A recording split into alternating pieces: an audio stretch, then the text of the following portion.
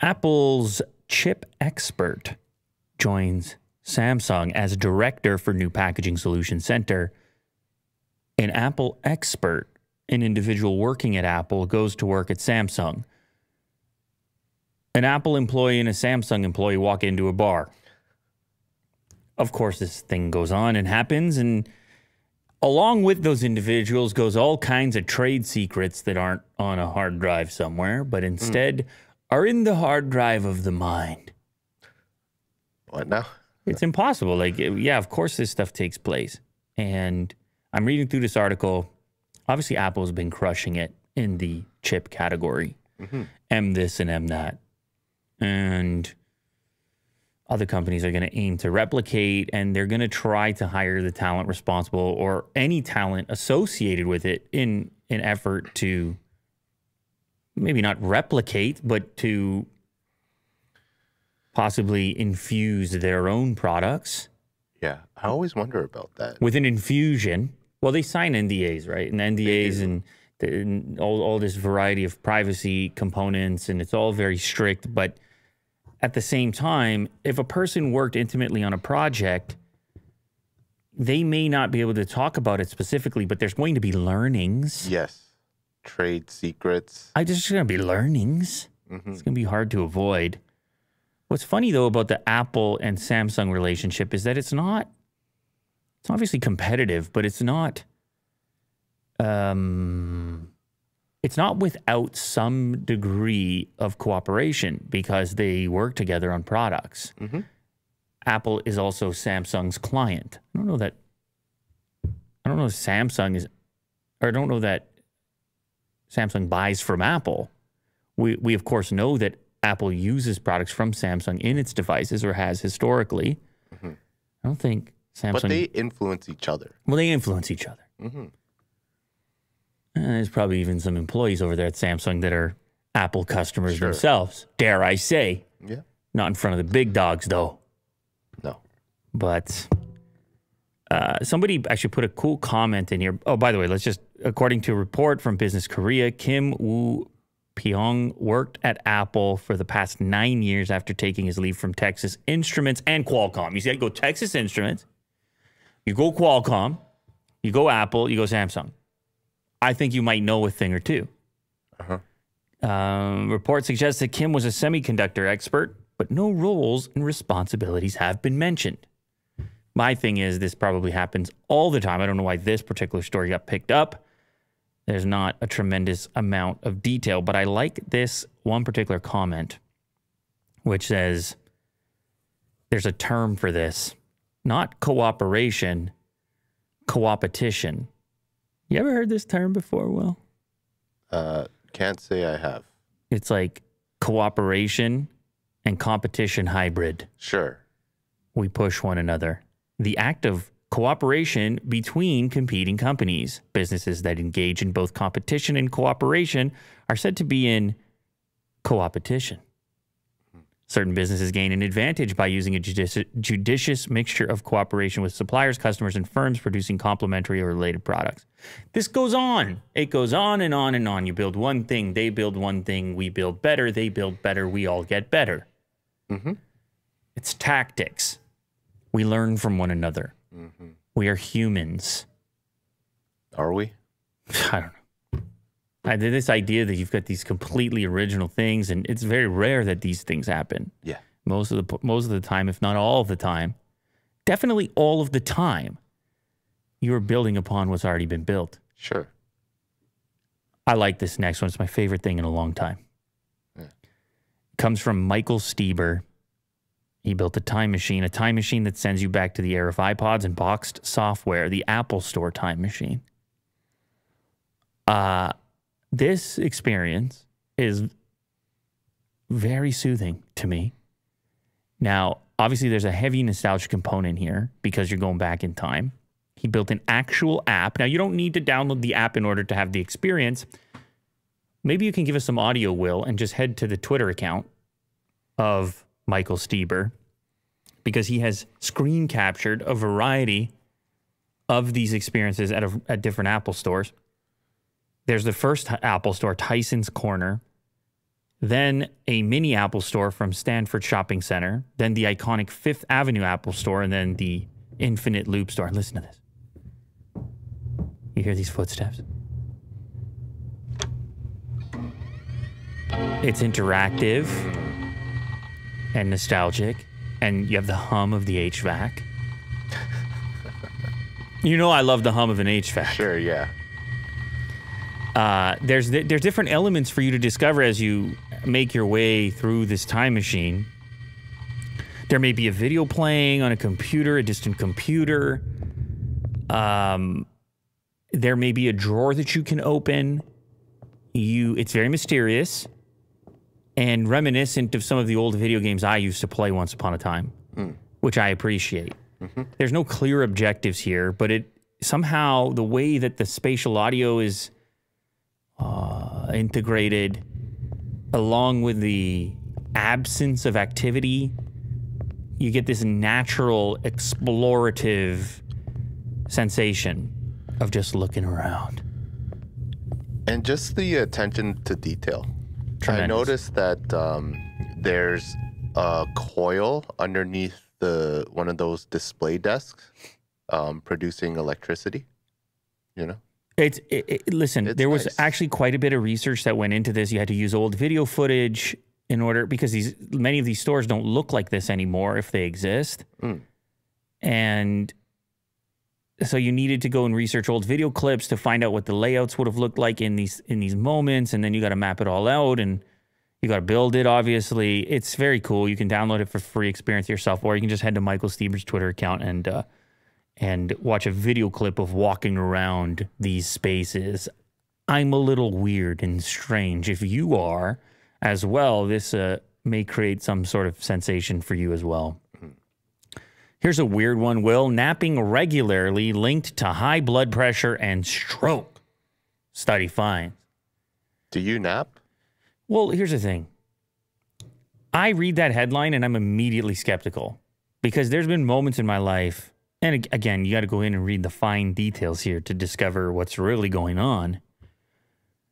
But there's been moments in my life where a nap totally resets. I feel so refreshed and capable. Now, for the record, you go have one of those really long naps and you're all confused and you feel like you got punched in the head and you're like, what time is it? What planet am I on? You feel more tired. If you go over an hour, that's not a nap anymore. That's a sleep. Yeah, that's a sleep during the day. That's night. And so essentially what this study is about is it's saying, like, a lot of people who take naps aren't doing so as a supplementary thing. They're doing so because their nighttime sleep is probably poor to begin with, which is the reason they're exhausted during the day. And if you have poor nighttime sleep to begin with, then the nap might not be sufficient to make up for it. So they did this study, and they determined that people who typically nap during the day were 12% more likely to develop high blood pressure over time, or 24% more likely to have a stroke compared with people who never napped. But I'm sitting there saying, well, the people who never nap, maybe they go to bed at 8 p.m. Like, there's so many variables and factors. And then I'm reading through the thing even further, and then I just realize how important it is to really look at the details of any of these things. They do suggest a refreshing power nap to be 15 to 20 minutes around noon to 2 p.m. That's the way to go if you're sleep deprived. If you have chronic insomnia, no encouragement for naps, because then it takes away the drive to sleep at night. If you're already having trouble sleeping at night, push yourself through to get to it so you're actually tired when you need to be, to ease into the most important rest, which is in the evening. But then I read this part, which I'm like, okay, most of the people in the study who took regular naps also smoked cigarettes, drank daily, snored, and had insomnia.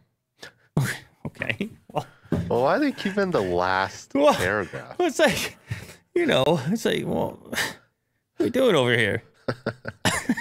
They tricked you. Those things might contribute. It's which came first, the chicken or the egg? Was I having trouble sleeping, so I reached for the cigarettes and the alcohol, or was I enjoying the cigarettes and the alcohol, which affected the sleep, the snoring correlation, or the insomnia already being there? But so anyway, read it. You got to read it in a certain way. which is essentially that those who nap more frequently typically have a reason why they're napping more frequently. Right. And it's not that they're doing it from a health conscious perspective of, I'm going to get 15 minutes before I head out to my next healthy activity and my next healthy meal, and then my perfectly timed bedtime and my workout routine, and so on and so forth. That if you're depleted to begin with, you might be more inclined towards sleeping half the day. If you're in terrible physical fitness, you might be more inclined towards sleeping half the day. Yeah. And if you're just, if you're not getting up and moving around, you can see why the body would send you some terrible signals. You can see why the body would turn into a sedentary mess. Yeah. So I think go for your 15 or 20 and don't overdo it because you'll mess up your evening. That's pretty straightforward. Yeah.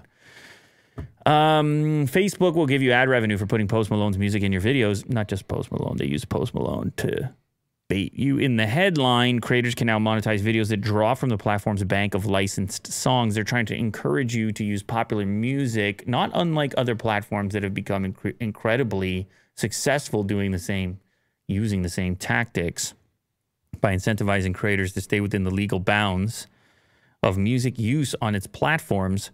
Meta may be able to reassure the music industry that it takes copyright infringement seriously. So, like, you're going to get paid. Here's the way this would work.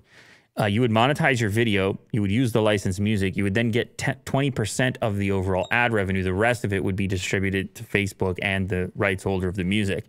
20% is not a big chunk, but maybe the only reason somebody wants to watch your videos is because it has the hit track in it. I don't know how that will interact with the algorithm either. You know what will probably happen? You'll use the Post Malone track. Next thing you know, you get 20 million views, and you're like, I don't mind this 20% of the thing. Post Malone makes a bunch of money. The record labels love it. They say, hey, let's keep this little thing going. And the reason Facebook might be interested in that is because recently they had a bit of a disagreement, lack of understanding, lack of new deal cut with music publisher Cobalt. They informed their writers and partners that its licensing deal with Meta expired and that it's in the process of taking 700,000 songs off of Facebook and Instagram.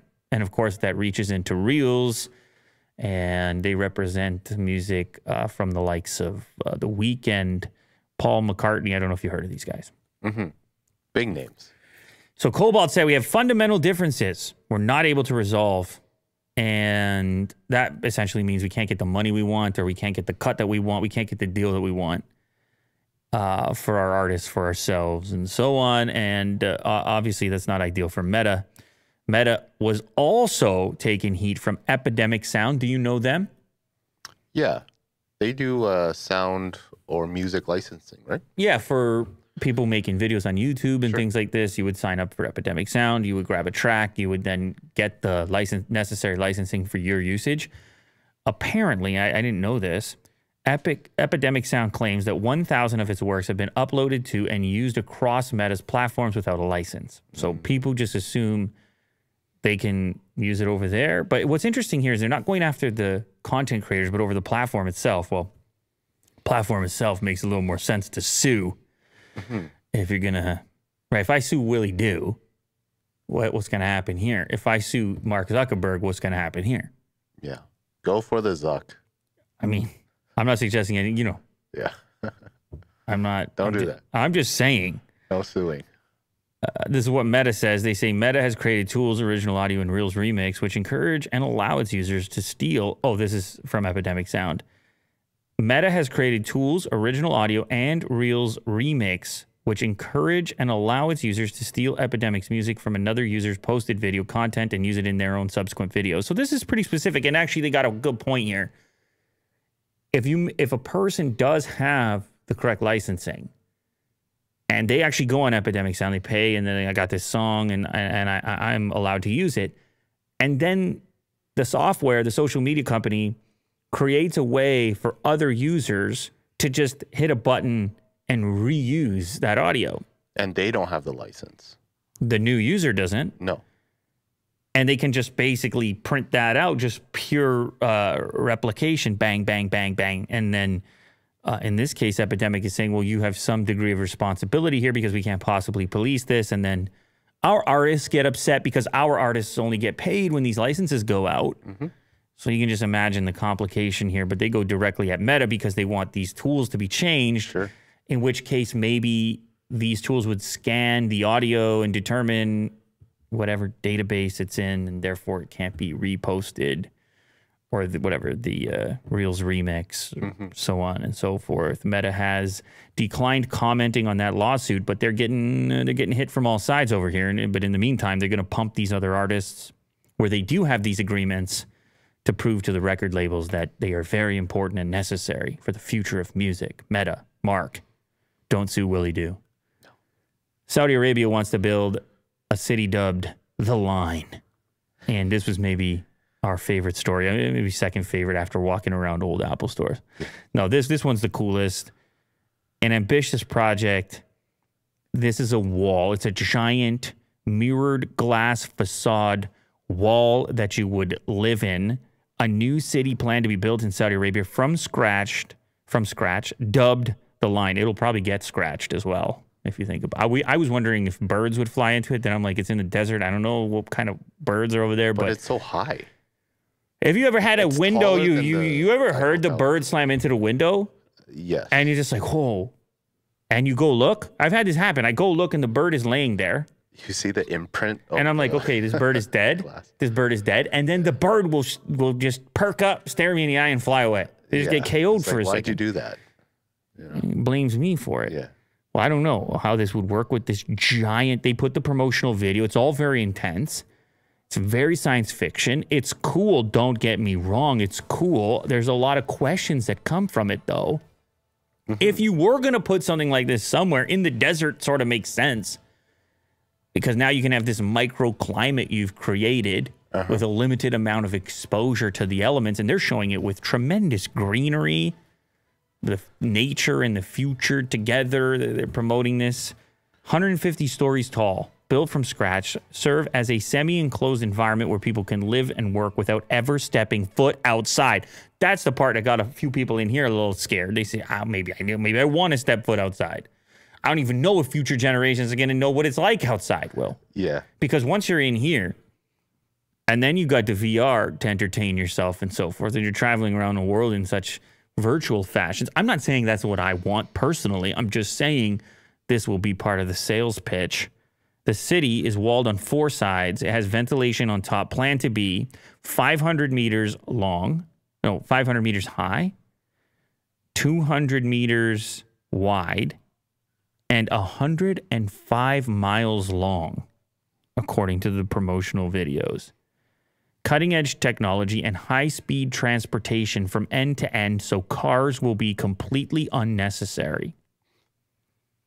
What a wild, wild vision. This seems like so futuristic and just cool. It's just cool. A video uploaded to Twitter proclaims that the new city will house 9 million residents and provide a more healthy and sustainable quality of life. It's also being advertised as an eco-friendly project with water and power supplies billed as 100% renewable. Listen, it's a challenge. It's an ambitious concept. The implementation is key. Maintenance is key. Claustrophobia is key, or lack thereof. But some of these climates are not the most hospitable to begin with. Yeah. And you start thinking about futuristic ways of housing enormous numbers of people. And I presume if you're in the desert, you spend a lot of times indoor in climate-controlled environments in 2022. But it definitely looks like some type of Star Wars. I just don't know if it's the evil group that lives in there, you know what I mean, in the movie, in the sci-fi movie. Because you can imagine, Will, and this is what I was thinking, keeping people out becomes pretty easy as well. So somebody travels long distances in search of a better life, and it's just a giant mirrored wall facing them. Like, no, thank you. Definitely the rich. Well, like, you got to assume. Affluent. How do you get in? You got to meet a certain criteria. I guess that's like life to a certain extent. That can be like a street to a certain extent. But this thing is an actual wall. But we also talked about tourism. Yeah. Right? How you could visit this place just for a couple of days and not live there, but experience this new way of living. Oh, and there was the other part I was thinking, which is it could be a precursor to interplanetary life. How if you ever did actually want to go to Mars or something, you would need a different version of this, but you can kind of get a little look at what that lifestyle might be like. A bit of like a biodome. What it might be like to have your whole world exist inside of some kind of enclosure.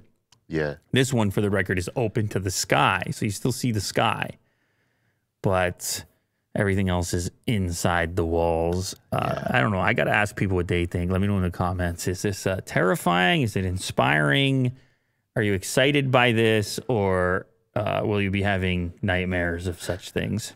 Everybody's different. Yeah. Tesla has released impressive footage of a robot pulling a still smoking casting from the Gigapress. I mean, Elon has talked about this extensively. They keep trying to get bigger and better ones. The idea here is much like a die-cast car that you would have, a little Hot Wheels or something like that. You can eliminate the need for so many pieces from major car components by casting them using specific alloys and such. And there's this company, Idra, which is responsible for collaborating with Tesla and creating these advanced presses.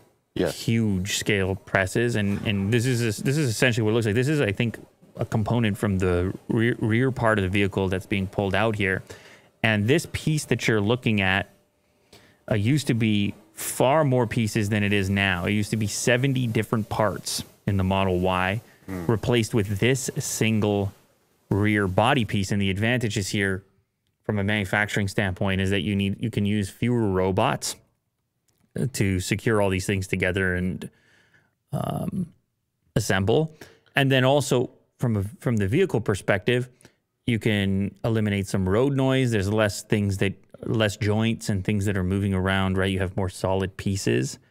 Are you on the article? If you scroll down, you can see exactly where in the car this piece fits. This press, yeah, there you go. This press is pretty wild. Clamping force of up to 61,000 kilonewtons. Get out of town. I don't even know. No, you don't need to know. You can just, when you say 61,000 kilonewtons, you just know what you're dealing with. You can also see a little graph here of the different Tesla models and the robot count per unit of manufacturing capacity. So you can see how much more efficient they're getting and not needing so many robots. So the Model S made at Fremont, the old-fashioned Model S, still requiring quite a few robots per unit of manufacturing capacity. Model 3 takes it down to a more efficient place, and then you can see the Model Y at the new facilities in Berlin and Austin, and they're really finding even more efficiencies. There is some word that other automakers may look at these strategies and also attempt to implement them. Yeah. This is a weird story of a young chess player, 7-year-old boy. I don't know if you saw this. Yes. A robot breaks the finger of a 7-year-old, a very talented, high level chess player. He's playing against the robot. The child continued his participation in the event even after his finger was placed in the cast. He just went on. He's like, I still got chess to play. But it's kind of a terrifying little clip where this chess-playing robot, it grabs physical pieces on a board. And you, the player, in this case, the 7-year-old, sits across from it. And he moves the pieces. And the robot, I guess, believes that his finger is a piece, and it just keeps clamping, and it won't let go. And it squeezes the finger until it snaps. The child made a move, and after that, we need to give time for the robot to answer, but the boy hurried. The robot grabbed him, Sergei Lazarev, president of the Moscow Chess Federation. We have nothing to do with the robot. The robot broke the child's finger. This, of course, is bad. The robot was rented by us. It has been exhibited in many places for a long time with specialists. It happens. A coincidence? It is necessary, apparently, to warn the children additionally. It is extremely strange that this happened, but it happened. It happens. These are the quotes. This child is one of the 30 strongest chess players in Moscow under 9 years old. And the family isn't very happy about it, for obvious reasons. And I'm not sure the child will trust the robots in the future because one of his initial encounters here led to a broken finger. Yeah. Just imagine that thing clamped on and squeezing and you can't get it off. Mm-hmm. So I just can't get away from just this very literal response. Like, this is bad. This, of course, is bad. This happens. Like, it seems like the implication is, yeah, the robot screwed up, but 99% of the time it doesn't. And therefore, we shouldn't throw the baby out with the bathwater. It sounds kind of protecting of the robot, to be honest. Which is the child, which is telling, which is definitely telling. But maybe it's also just the bluntness of how it's delivered. It is very blunt. He does go on to say those responsible for the development of the robot are capable and should probably put some extra safety measures in there. Sure. It will be necessary to analyze why this happened. The robot has a very talented inventor. It may be necessary to install an additional protection system, is the remainder of the quote there. But I don't know that any of that will matter for the 7-year-old chess player. He will have the cast on now. And it's trauma. And yeah, it would be a very memorable interaction with a robot and not an ideal one. Yeah. Here's some strange recommendation: to eat with your mouth open. Apparently, this makes food taste better. I don't think. Also, that's a weird image. He is chewing on cotton candy, but it's hard to figure it out unless you read the subtext under the photo. A man enjoying candy floss to the full. Photograph, Tom Werner, Getty Images. It's like, wow. Somebody searched that up specifically, cotton candy. So yeah, this is obviously frowned upon from an etiquette perspective, but research from the University of Oxford has revealed that chewing your food with your mouth open can help release volatile organic compounds. It's kind of like swishing wine around in a glass before you drink it. I guess you're getting more air into there. It's getting up into the nose and so forth. The research revealed that opening your mouth can help aromatic compounds reach the back of your nose, in turn boosting your olfactory sensory neurons, which makes food taste better. It doesn't, you know why it doesn't matter, Will? Because if we're sitting there and we're all like, oh, I'm boosting my olfactory sensory neurons, we're also going to be so disgusted looking into the chewed up portions of food in each other's mouths that it's not going to, the olfactory thing's not going to click. Because we're going to be like, you know what, let's go back to the old way. It's not very appetizing. Exactly. I'm like, well, maybe it tastes marginally better, but it's all, none of it matters considering what I have to stare at now. I'll take the subtler flavor alongside the etiquette, but it does make you wonder how these things come to be, how people decide what is and isn't acceptable. I also think that closing your mouth would probably keep the food in. Well, physically. Yeah. Oh, yeah, there's going to be less things falling out here. Flinging around, yeah. Flinging around. I don't know, whatever else goes with that. The saliva going everywhere and the monkeypox or whatever else. Yeah, that's it. No, I'm just saying, like, I don't know. There's got to be some downside. It's a weird article. It's making the case for it in a kind of funny way, knowing that nobody would ever actually do it. But maybe if you were one of these food testers, if you were one of these high-level connoisseurs, maybe you know some of these techniques to increase and enhance flavors. Maybe you eat by yourself anyway. Yeah. Because you need to focus. Okay, here's the last one. This is a strange one. I don't know if you've ever heard of such things, but did you know that cats sometimes get stuck in vending machines? Really? So you know how a cat likes to lounge with the soft things? They will seek it out. They will find it. Well, we have a recent story of a cat stuck in a Walmart vending machine in New York. And animal rescue got there. No cat was injured or harmed, which goes to show you it probably wasn't in there for very long. First responders found a cat stuck inside a vending machine at Rockland County, New York Walmart. Firefighters quickly got the situation under control and were able to get the cat out of the vending machine. So anyways, this was a situation that happened. This is local news. However, the image that you're seeing is from a viral video clip of a separate cat being stuck in one of those vending machines where you try to win a prize with the claw. And this video was in Dubai, and I had never seen this clip before. It was in the United Arab Emirates. And if you go to the video, and maybe you can just scroll it a little bit lower. Just scroll it because it's a viral hog problem. Oh, no. It's a viral hog problem. But anyway, there's a cat laying there, and I don't even know at first glance if you would assume it was a live cat. Oh, looks very comfortable. I would just maybe at first think, hey, is that a really He tries to claw it. realistic stuffed animal or something? Yeah, and he tries to claw it, which it wakes up, and it's like, hey, man, don't claw me. As you can see.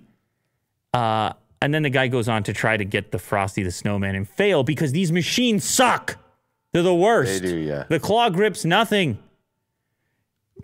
I presume that this cat was also saved at some point, but I don't know. I guess the cats can find a way to... Tries again. I guess they find a way to crawl in there. Yeah. And because they're surprisingly sneaky. They can get into smaller areas than you think. They're so flexible. Well, why is a cat there in the first place? Yeah, I don't know. I don't have these answers. I don't have these answers, but right. maybe cat owners can tell me how it is these things happen. Yeah. But this cat looks so damn comfortable in here. Looks like it was meant to be. Well, maybe every cat needs some sort of vending machine at home. Never mind the fluffy little bed. They want the enclosure, you know, the security of the enclosure, the den. They all want to lay beside Frosty the Snowman. I don't. These are not real answers. This is just life in 2022. You're either a cat in a vending machine or you're living in a futuristic city in Saudi Arabia, which is actually a mirrored wall with no access to the outdoors because you don't need it. It's harsh out there. The world has ended. You have the warm and healthy embrace of your wall. Yeah.